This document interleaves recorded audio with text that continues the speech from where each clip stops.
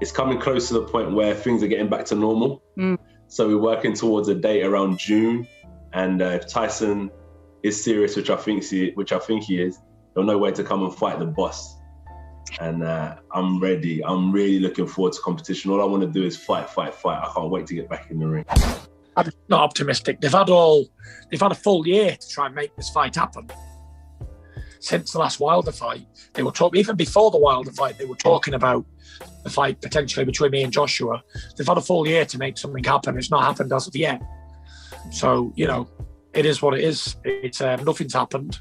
We're no further forward today than we was a year ago.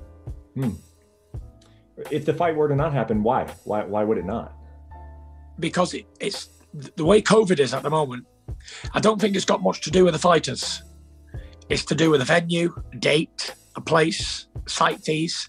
It's to do with everything but the fighters themselves.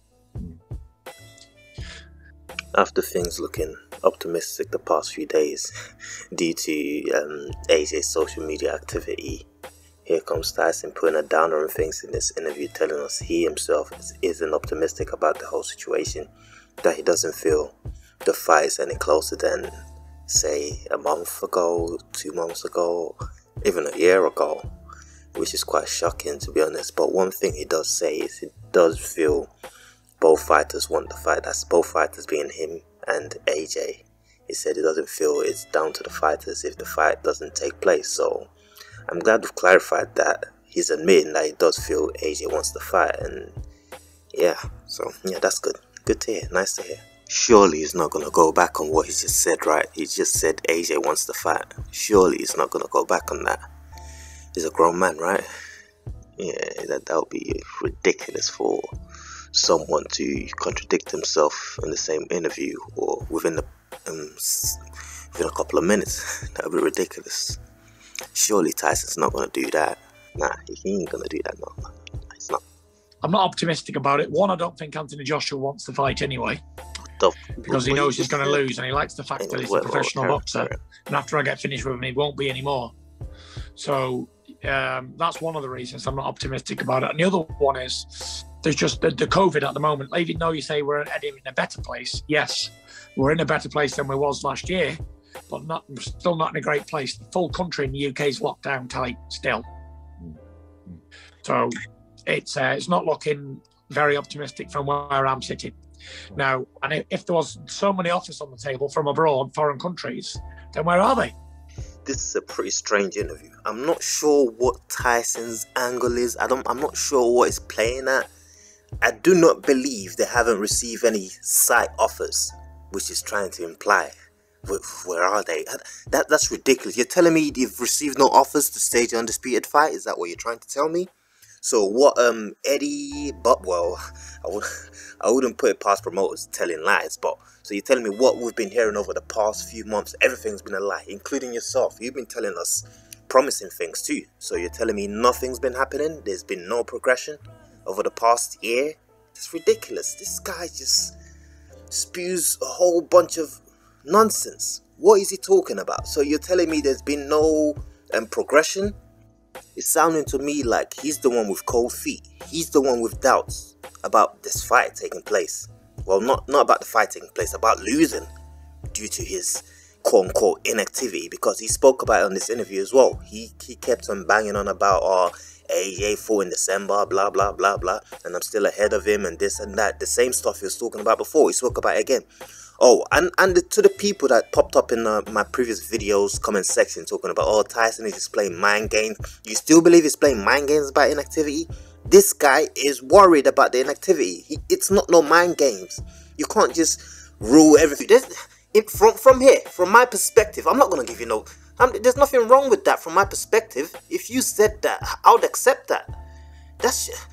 You're your own man. It's down to you to tell us how you feel. If you feel you're not prepared, that doesn't mean. Stop coming up with all of these excuses, trying to pour cold water into everything. Things have never looked as promising as it did yesterday. As soon as we got that news and that this guy is back with his excuses. Listen, we don't want to hear it. Jump in the ring or not. All of these he's given what, about 4 different excuses, 4 different reasons why the fight's not going to happen. 1, AJ don't want it. 2, COVID-free inactivity. 4, the site, the venue. What's wrong with this guy? Do you want to fight or don't you want to fight? I thought you said before the Wilder fight, you and Frank Warren kept banging on about, oh, when two people want to fight each other, it's so easy to make the fights just get made and the fight happen. Well, why are you Mr. Negativity now? Where is all that energy now? Why can't you apply the same energy here? Where is the positivity? Oh, I don't think, oh, COVID, oh, this, that.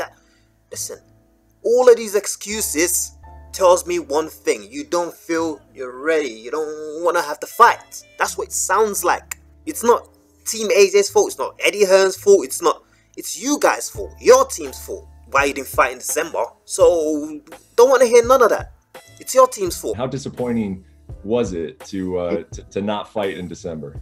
It was very disappointing, to say the least. I put in like 9-10 weeks of training camp. I was in very good shape. I'd done all the sparring. I did everything that was needed for a fight. And within like 2 weeks to go, the plug got pulled on the fight because there was a lack of funds, for one.